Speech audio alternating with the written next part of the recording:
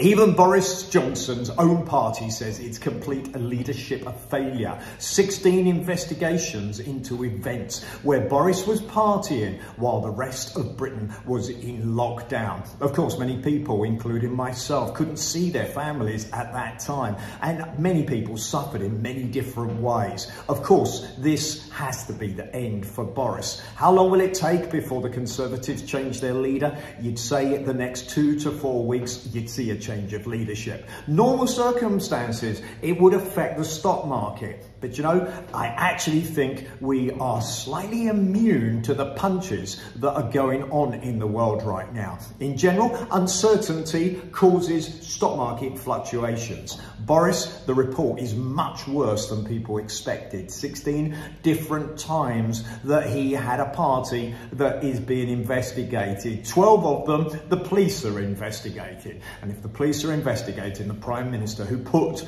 after all, he's in charge of the country, put the rules in. He says, I get it, I'll sort it. In other words, he's going to put in different systems to make sure that these things don't happen again. Don't think he's going to get a chance. I don't know what you think, but I actually think that the Conservative Party will know that he's now unelectable by the British public, and they'll change their leader. Doesn't mean you'll still vote Conservative, but of course, it's difficult to look in today's world for a good leader. And of course, that is one of the problems that the world's got. And of course, that leads to potential problems in the world economy. Right now, stock market, it will just crack on. Might have a slight bit of volatility based on a change of leadership, but actually we seem to be a little bit punch drunk of all these various events happening. And the market is just going on. Why? Because they know that companies are just finding ways to continue to grow.